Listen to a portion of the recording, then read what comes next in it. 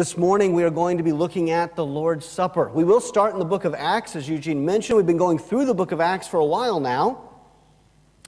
And I'm going to skip ahead, though, slightly past Pentecost, because we're not there yet in our calendar. But also I want to skip to right after Pentecost as the church is born. So we're going to actually start in Acts chapter 2 at the very end of Acts chapter 2. So let's pray, and then let's read from the Scriptures.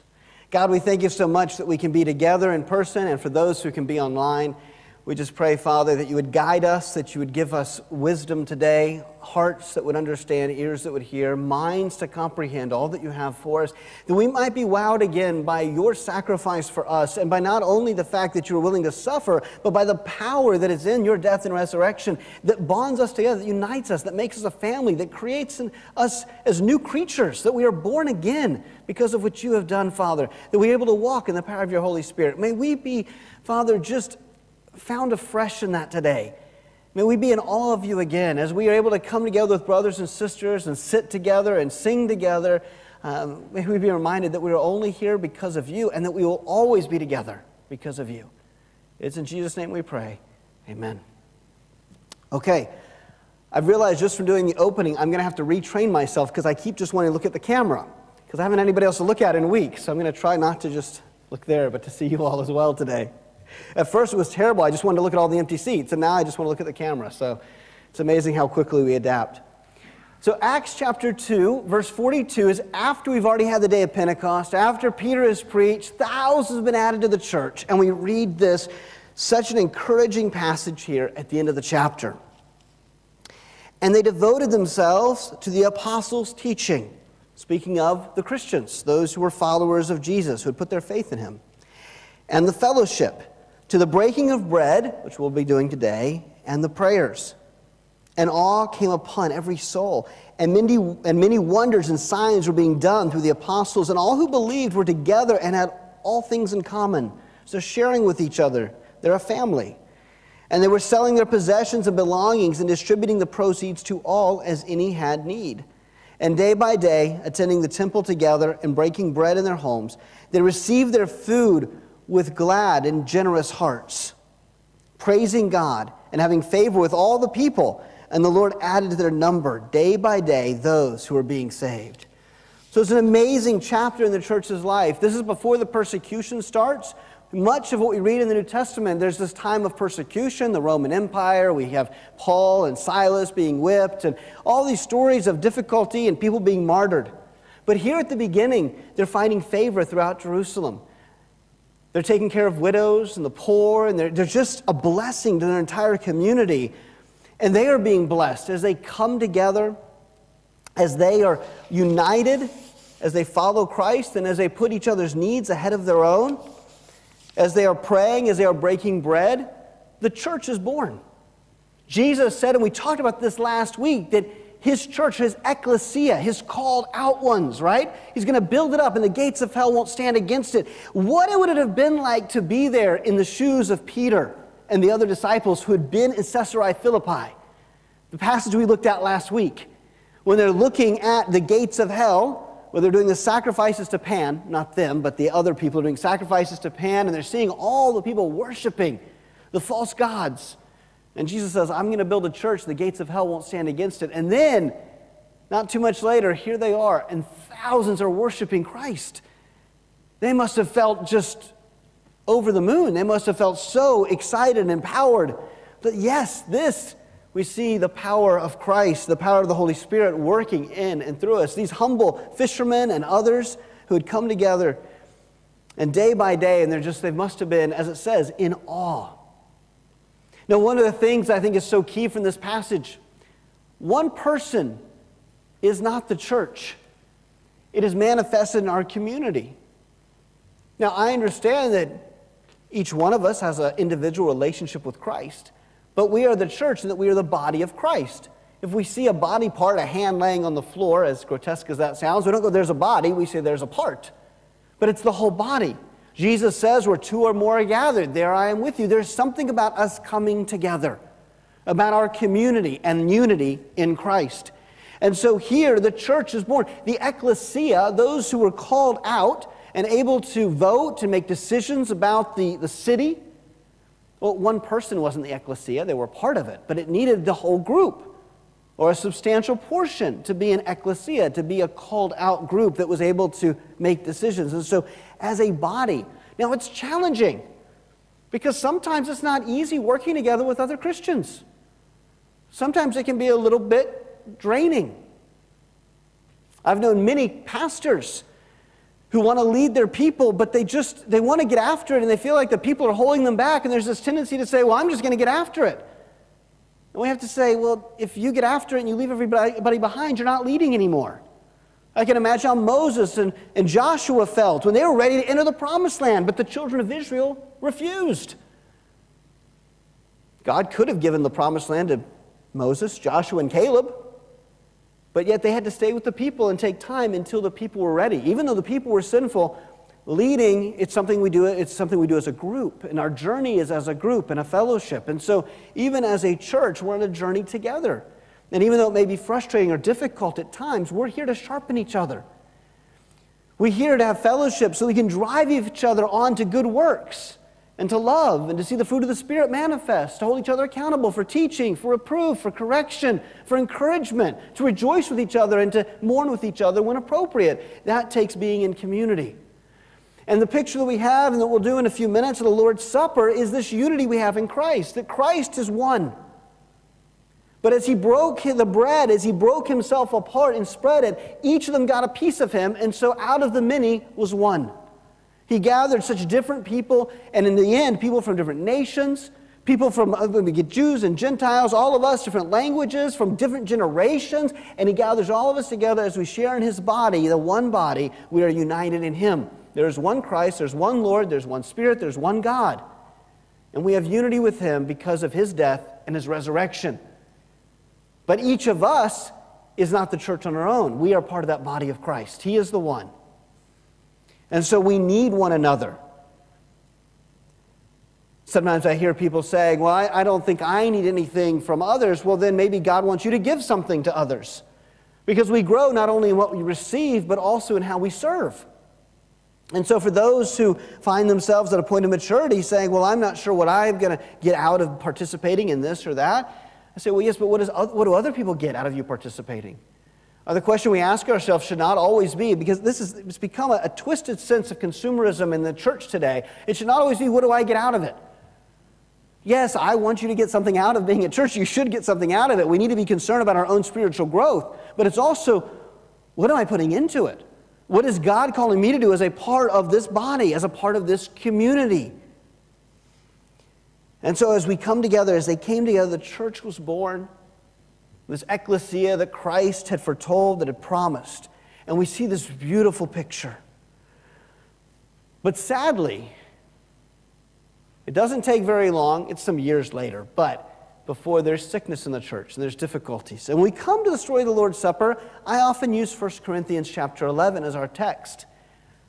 And I don't usually talk about the difficulties in Corinth. We just use the text that Paul gave us as we take and celebrate Christ's death and remember what he's done for us. But the reality is, Paul was bringing correction because the church was sick in Corinth. Things weren't going well. So we flip over to 1 Corinthians. We can go through a few different passages today.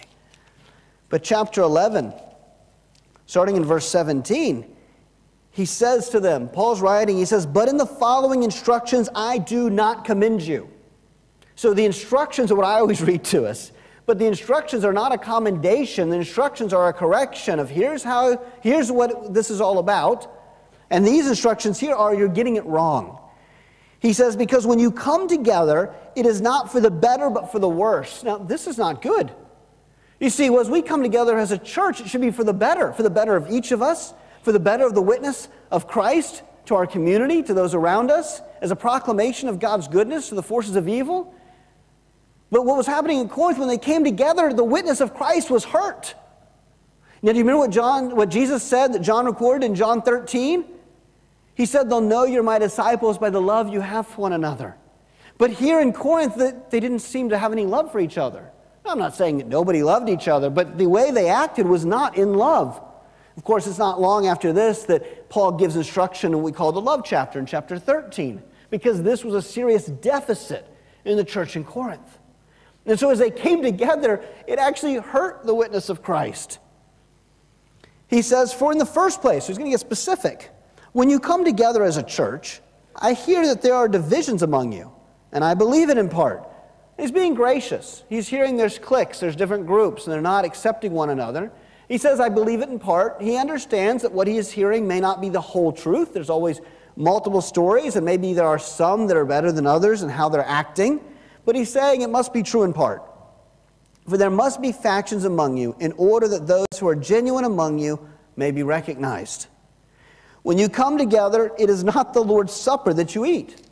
Now, of course, they're thinking it is. They're taking the Lord's Supper. They're calling it that. But he says, for in eating, each one goes ahead with his own meal. One goes hungry, another gets drunk. So they're having a full meal here as communion, and yet some are, and we don't know all the specifics. It's probably some of the wealthy people who had brought more food, and they said, well, I brought things, I should go first. And by the time they're all done, there's no food left for those who could not contribute. It's like having a potluck. And then they have wine to celebrate what Jesus has done, but instead of drinking it and remembering what Christ has done, they are drinking it and drinking it and drinking it and getting drunk and reveling. And he says, what? Do you not have houses to eat and drink in? Or do you despise the church of God and humiliate those who have nothing? What shall I say to you? Shall I commend you in this? No, I will not. So here again we see the lack of love, and we see such a juxtaposition, such an opposite between Acts chapter 2, starting in verse 42, and here in 1 Corinthians. In Acts, we see this beautiful picture of how the church should behave. And in Corinth, we see this awful picture of what the church can become. And so the church is sick here, and it's not where we want to be. We want to be more like the church in Acts, not, of course, the church in Corinth, where people are being put to shame and the name of Christ is being put to shame. It also reminds us that we can go through the motions of serving God and yet still not please God. God looks at the heart, not just the outside.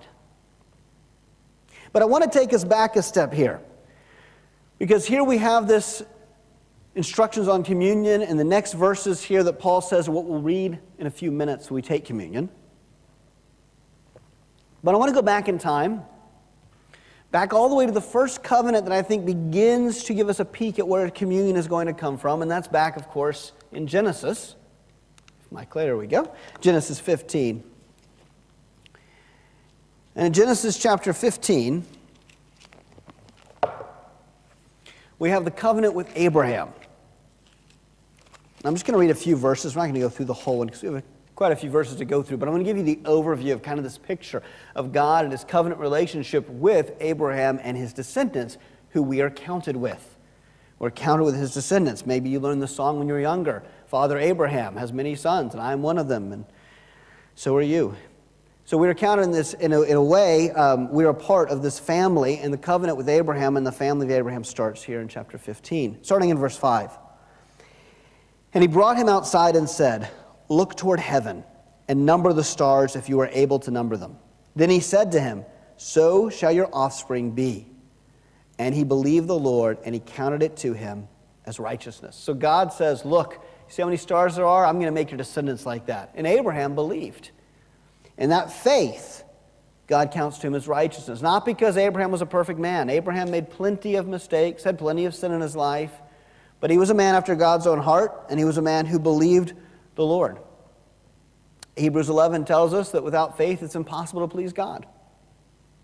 Verse 7, God says to Abram, I am the Lord who brought you out from Ur of the Chaldeans to give you this land to possess. So here is God telling Abram that I'm going to make your descendants like the stars. There are going to be so many of them. And I'm going to give this land to them. So this is a promise for Israel, ultimately.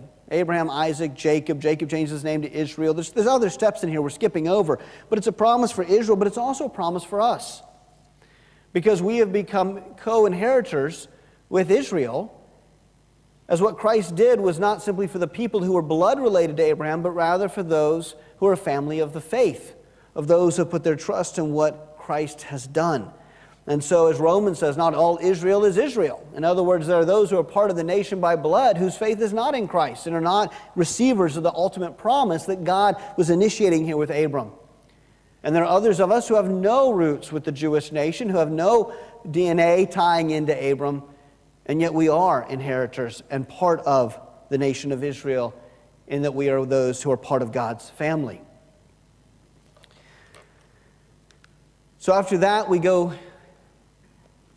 up to Passover, Exodus chapter 12. So Abram has this promise. He raises Isaac, and Isaac raises Jacob, and you know about Jacob and Esau, and then Jacob's name is changed to Israel by God.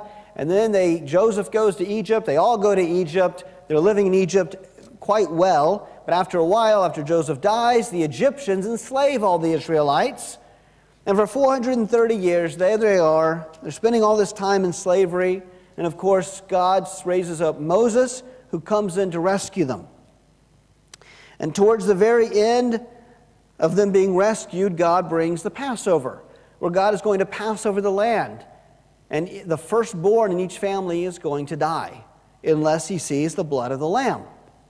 And so we read in Exodus chapter 12, starting in verse 5, "Your lamb shall be without blemish, a male a year old. You may take it from the sheep or the goats, and you shall keep it until the 14th day of this month, when the whole assembly of the congregation of Israel shall kill their lambs at twilight. Then they shall take some of the blood and put it on the 2 doorposts and the lintel of the houses in which they eat it. They shall eat the flesh that night, roasted on the fire, with unleavened bread and bitter herbs they shall eat it." So here we have a picture of Passover, of how it's going to be conducted. There's more instructions, but we do see the clear connection to communion that we are taking, where we have the drinking here of the wine as well as the eating with the flatbread, with the unleavened bread. Now, we don't have any lamb because Christ is the lamb, and so we don't have an actual physical lamb anymore because that's not needed. That was pointing towards Christ.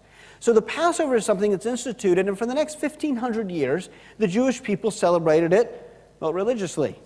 Something they did every year. It was the biggest feast. It was so important to them because they were able to look back and say, look what God has done.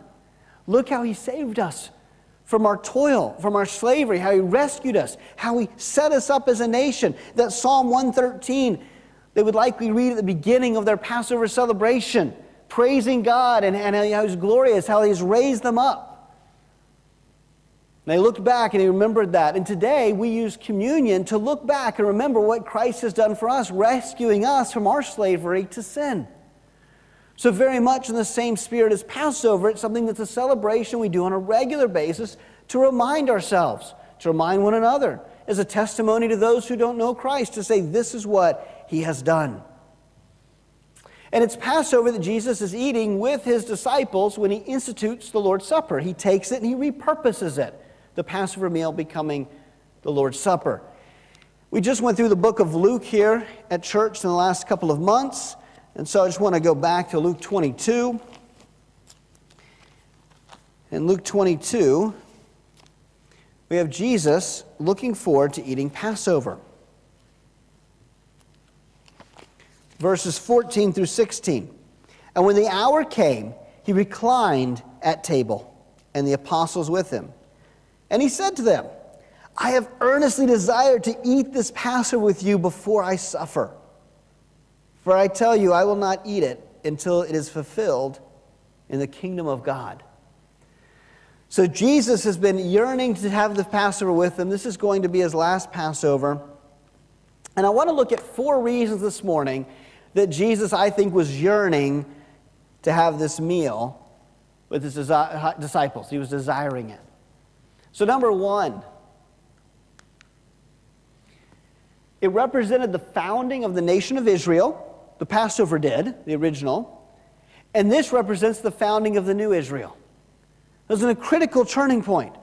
So as they celebrated Passover, yes, they were a people group, but they weren't a nation. They were an enslaved people group. And God brought them out. He used Passover as the final tool, the final plague, if you will, to bring them out of Egypt and establish them as a nation.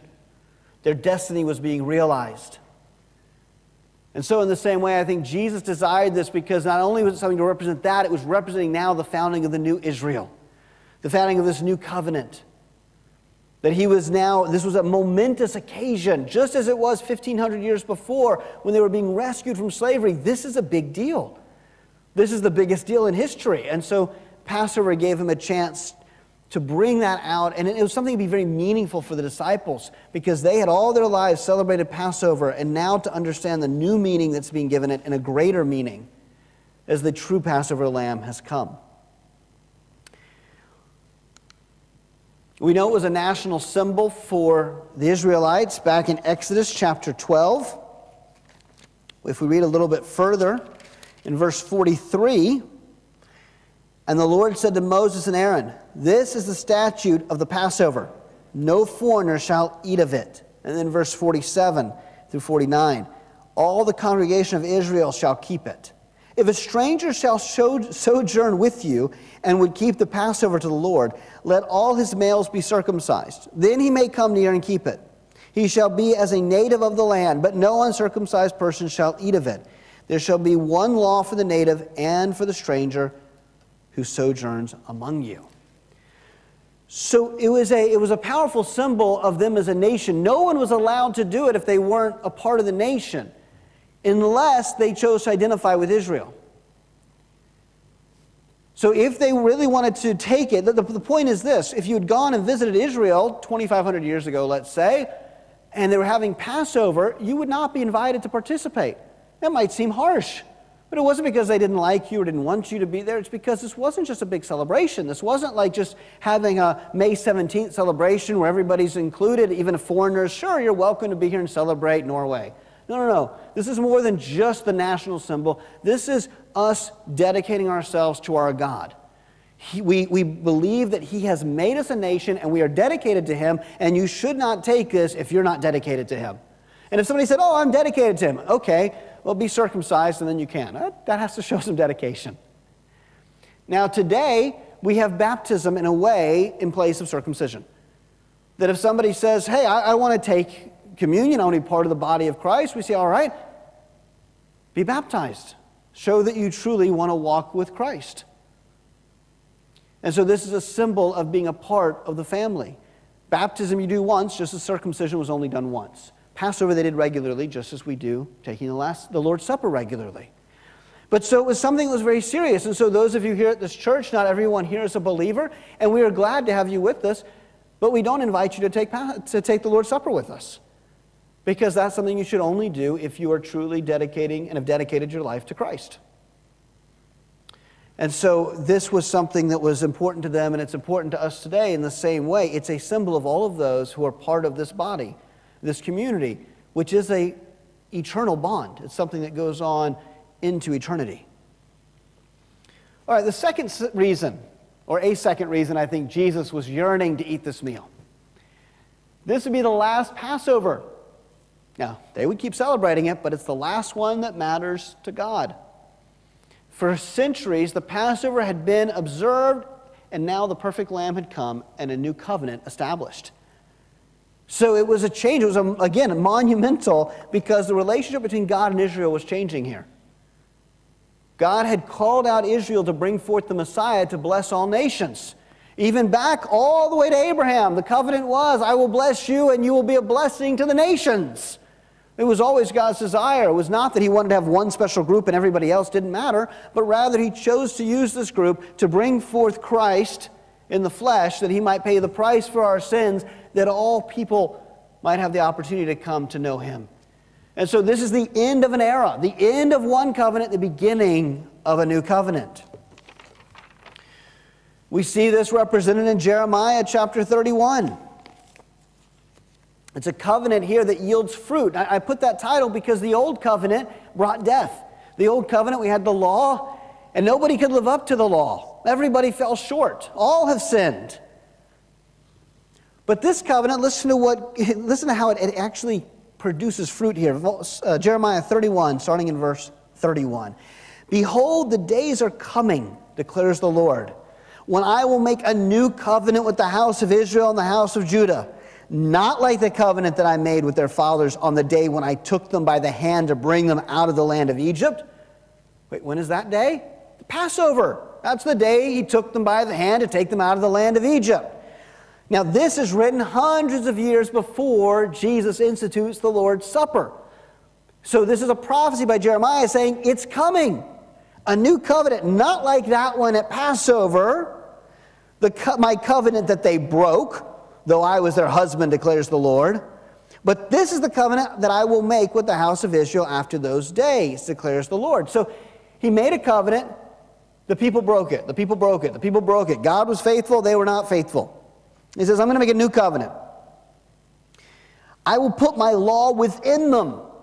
Now, before he put the law on stone tablets, of course, those are the Ten Commandments. And, of course, the Pentateuch, much of the writing and scrolls. We have Leviticus and Deuteronomy and the law of God that he gave them, right? It was external. He says the next covenant, the law is not going to be external, it's going to be internal. And he says, and I will be their God, and they shall be my people. And no longer shall each one teach his neighbor and each his brother, saying, know the Lord, for they shall all know me, from the least of them to the greatest, declares the Lord. For I will forgive their iniquity, and I will remember their sin no more. That's the covenant established in Christ, that no longer does he remember the sin. It's removed as far as the east is from the west, because it was nailed to the cross with Jesus. And see, this covenant is because of the work of the Holy Spirit in our lives. He redeems us. He reconciles us. He regenerates our conscience. He creates us. We're being made in the image of Christ, Romans tells us. And so as that happens, he is indwelling us with his law. So we have a sense by the power of the Spirit. Now, we all have room to grow. We all can see our conscience. We can all go against God. But as we walk with God and as we grow, he is transforming us. We are a new creation. The old is gone, the new has come. And so it's an exciting looking forward to that new covenant that will yield fruit, where each person who's a part of that covenant will know God. See, in Israel, many people were part of the covenant, but they were breaking it. They weren't really, truly abiding in God and in his law. But in the new covenant, all of those who are part of that covenant relationship, all who have put their faith in Christ, will know God, will be transformed, and will be forgiven. So I think Jesus is looking forward to this, because this was an exciting opportunity, knowing that the new covenant had finally come. A third reason, Jesus is giving them a meal to observe even after he ascends. So just like Passover was something they did in memory, to remember, to look back, so the Lord's Supper will be something for his followers to institute, to look back and to remember what he has done. 1 Corinthians chapter 11, verse 26. For as often as you eat this bread and drink the cup, you proclaim the Lord's death until he comes. So just as killing the lamb and celebrating Passover was reminding them of what God had done, killing the firstborn and bringing them out of Egypt, and so as we eat the bread and we drink the cup, we are reminded of Christ's sacrifice, the pain in his body, the sacrifice on the cross, and the blood that he shed for us. And we'll read that again in a few minutes. So I think Jesus was excited to give them this ordinance, as we would call it, to look at. So we had baptism, which he'd given them. And of course he says in the Great Commission to go and make disciples, baptize them, and he gave us the Lord's Supper. These are two key ordinances that basically all Christians around the world agree on. There are all kinds of differences in doctrine and how we handle church or end times and different things. But basically every Christian will agree baptism and the Lord's Supper are important. Jesus gave us these, and these unite us as Christians, even from different denominations and backgrounds and beliefs. We're united in Christ, because ultimately he is the only perfect one, the Holy One, in whom we find our identity. And we realize no matter anything else that we know or have right or wrong, it's only because of him and the grace of God that we can be saved. And so it humbles us as we take this bread. This is one of the things the church in Corinth got wrong, because the rich were getting more food and the poor not getting food. And see, it's one of these things that it humbles us, because it's simple bread. We didn't bring you any like fancy garlic bread today that's hot and yummy. I'm sorry if you're looking forward to that. And we didn't bring you any really expensive wine either. But I'm glad that we don't, because to me this reminds us it's humble. And it humbles each of us. It doesn't matter if you are the poorest person in the church, if you're the richest person in Norway. If you're here today, we share in the same bread and the same cup. We are equal before Christ. And it doesn't matter if you can give loads of money, as the rich Pharisees were proud to do, or whether you have 2 coins that you give, we're equal before Christ. And so as you take that bread and you look around, and you might be thinking sometimes, oh, I feel like I'm not as good as that person or them, and I'm not how the gifts they have, or I'm not as spiritual as them. You're equal before Christ. And if on the other hand you're looking around going, oh God, I thank you, I'm not like that person, and well, humble yourself, because that doesn't mean that God loves you anymore. You're equal before Christ. And so it's a powerful symbol to humble us and help us to remember in all the things we maybe pride ourselves or doubt ourselves in all the things we're self-conscious in and question ourselves. So whether it's pride or self-doubt or anything else, ultimately, we're equal in Christ. And then my last reason for you today, I think he was yearning to eat this because I think it may look forward to the marriage supper of the Lamb. It definitely looks forward to a celebration in the future coming, the ultimate coming of the kingdom, when all is revealed, when the book of life is open, when we talked about this last few weeks about the kingdom. If you've been watching online, and if you haven't, you can always go back and watch it. We've been talking about God's overarching purpose of the kingdom, not simply to restore Israel as a nation, but to restore the garden from the beginning. That's his goal. Back to perfection that he wanted, that he had desired. And it definitely looks forward to that. Jesus himself says in Luke 22, verse 18, "For I tell you that from now on I will not drink of the fruit of the vine until the kingdom of God comes." And so it looks forward to that. It's a reminder of what we will have. And while it's a very humble now, what we look forward to is something very, very exciting. The Bible records, it mentions the marriage supper in Revelation chapter 19, verses 6 through 9, where we read, "Then I heard what seemed to be the voice of a great multitude, like the roar of many waters, and like the sound of mighty peals of thunder, crying out, 'Hallelujah! For the Lord our God, the Almighty, reigns. Let us rejoice and exult and give him the glory, for the marriage of the Lamb has come, and his bride has made herself ready. It was granted her to clothe herself with fine linen, bright and pure. For the fine linen is the righteous deeds of the saints.' And the angel said to me, 'Write this, blessed are those who are invited to the marriage supper of the Lamb.' And he said to me, 'These are the true words of God.'" Jesus says, I'm not going to drink of the fruit of the vine until the kingdom of God comes. I think it's a picture it looks forward to. Remember the wedding at Cana? The wedding can last days. It was quite the celebration. And we look forward to that feast, for the celebration. As we know, the day will come when the Lamb returns, when this throne is established. And so I hope we can reflect on these things today, as we'll take the Lord's Supper here in just a moment. All four of these are wonderful reminders to us of what it means. We don't want to do this and it becomes so habitual that it loses its meaning. That can happen too. That's the risk of rituals, that they become almost a superstition or just a habit. And so that's why I wanted to bring these things out today, just to help us contemplate a little bit, to remember as we take this, the promise we have that goes back to Abraham, the joy and thankfulness we have that Israel was used by God to bring about the Passover Lamb, Jesus the Christ. The fact that they were in an old covenant and we are now in this new covenant that Jeremiah prophesied. That Jesus wanted us to remember him, and so we do this in obedience to Christ. And it reminds us that we are all equal before him. That as he was broken to pieces, his bread, his body was broken, so we are united as one. And so in our unity, in our community, he is glorified and he is seen as visible to the world around us as we celebrate this in love, as the church did in Acts, not like the church in Corinth, I hope. And as we realize, it also looks forward. It looks forward to the great feast, the marriage supper of the Lamb, a time of celebration when all is made right. So we'll be reading in a moment out of 1 Corinthians 11, 23 through 26. But what I want to do first is I want to give us a minute of silent prayer While we're doing I'm going to pray, and then we'll have a minute or two of silent prayer, and I'm going to uncover the elements.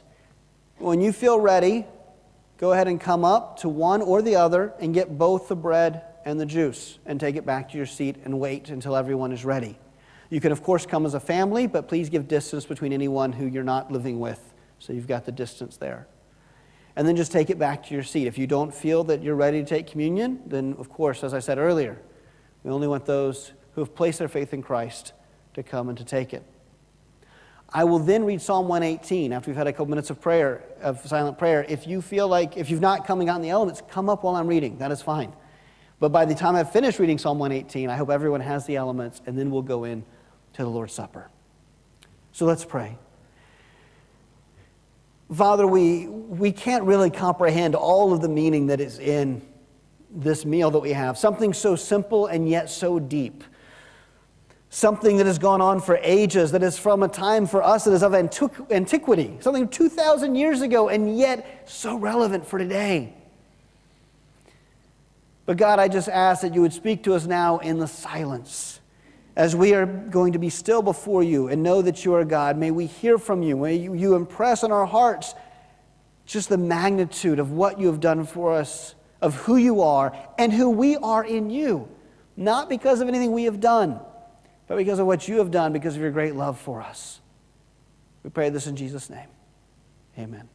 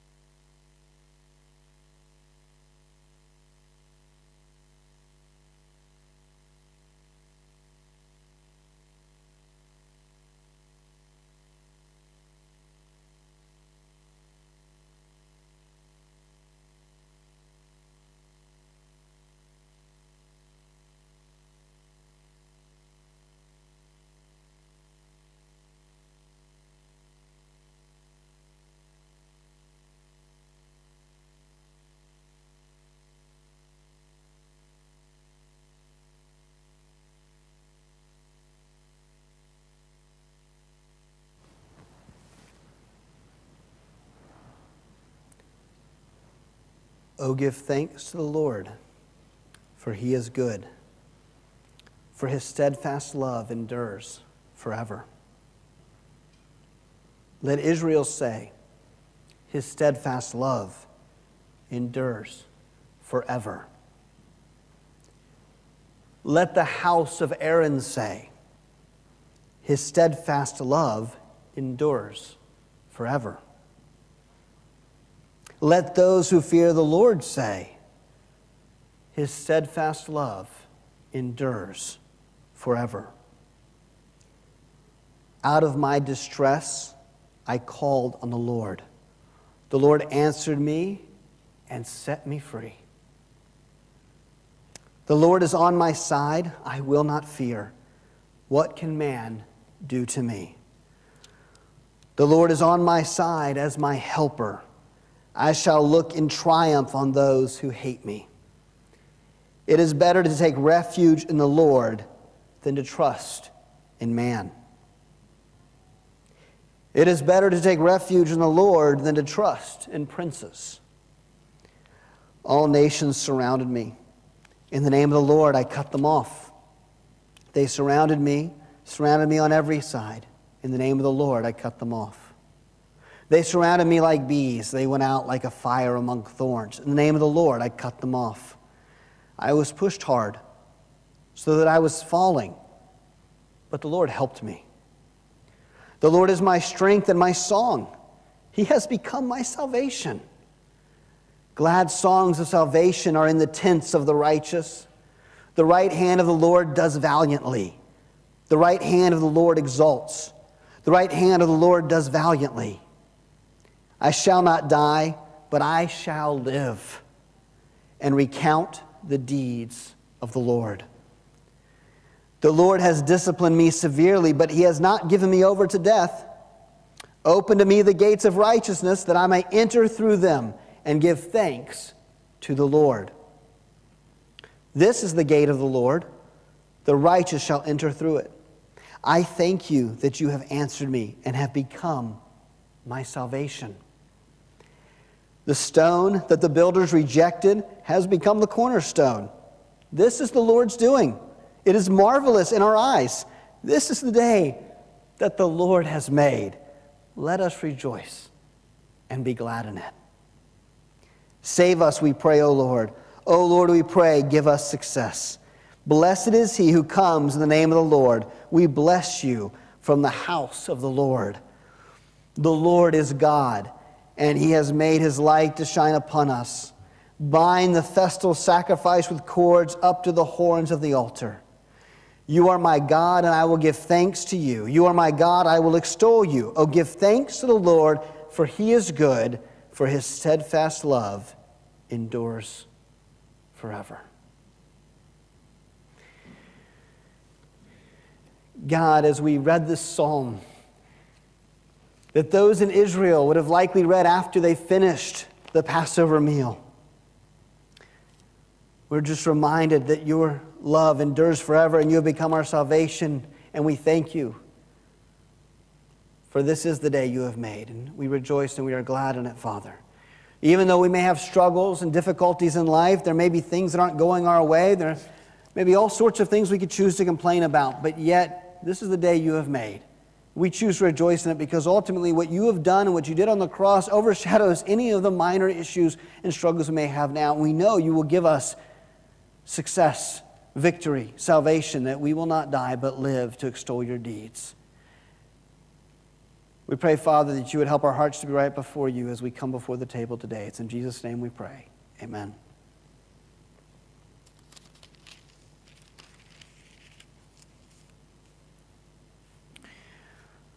So Paul, after those verses we read earlier, he says what he received from Jesus about the night when he was betrayed, how he'd taken bread in the Last Supper. And so we'll read this now as we take the Lord's Supper. He says in verse 23, 1 Corinthians chapter 11, "For I received from the Lord what I also delivered to you, that the Lord Jesus, on the night when he was betrayed, took bread. And when he had given thanks, he broke it."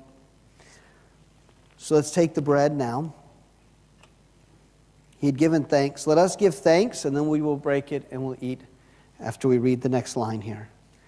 God, we thank you. Jesus, we thank you for the fact that you gave your body. We know that you didn't desire this in and of yourself, that you were sweating blood, saying, "Can this cup pass through me?" And yet you did it anyway, for the joy set before you, as Hebrews tells us.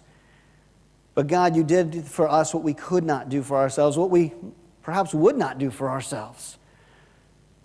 So we thank you for all that you incurred and the fact that you even took on a body of flesh and walked among us. You got in the dirt with us. You were born and you lived and you dealt with affliction. You saw what it was like.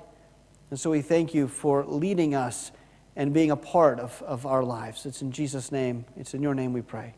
Amen.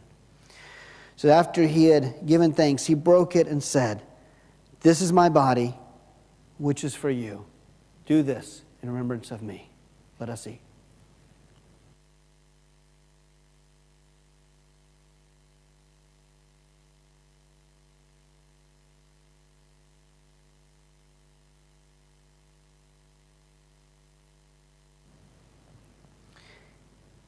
In the same way, also, he took the cup after supper. Let's take a moment to thank him for the blood he shed.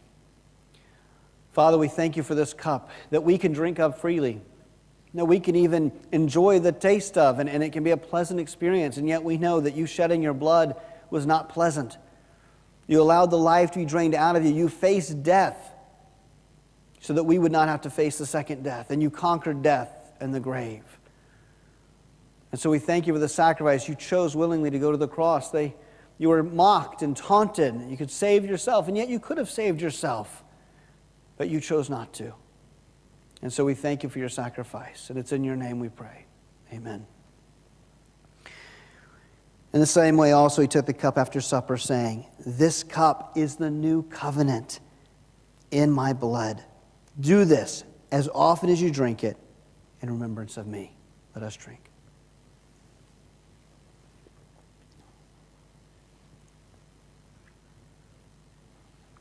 For as often as you eat this bread and drink the cup, you proclaim the Lord's death until he comes.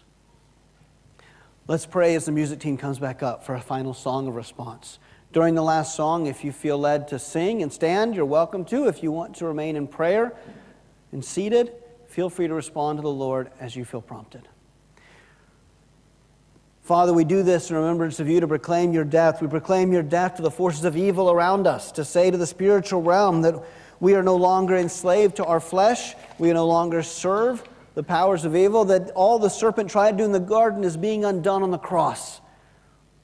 We proclaim to one another, to encourage each other in our faith, that even at times our faith may be weak and we may struggle, but we're here for each other to say, yes, we're in this together. And we proclaim it to the world, to say that to them that we invite them to come, to put their faith in Jesus, that he offers something better, a life that's abundant and a life that's everlasting, a life that will be able to enjoy the fellowship with you forevermore, as opposed to separation from you. Father, we pray for those that don't know you, whether they're here or other places, that you would impress yourself on their hearts, that they might come to know you. I pray for those of us who do know you, that we would walk in accordance with the calling that we have received, Father, that we might honor you in all we do, that the things we do would not be secular but sacred because we do them to glorify you, that many lives might be changed. It's in Jesus' name we pray. Amen.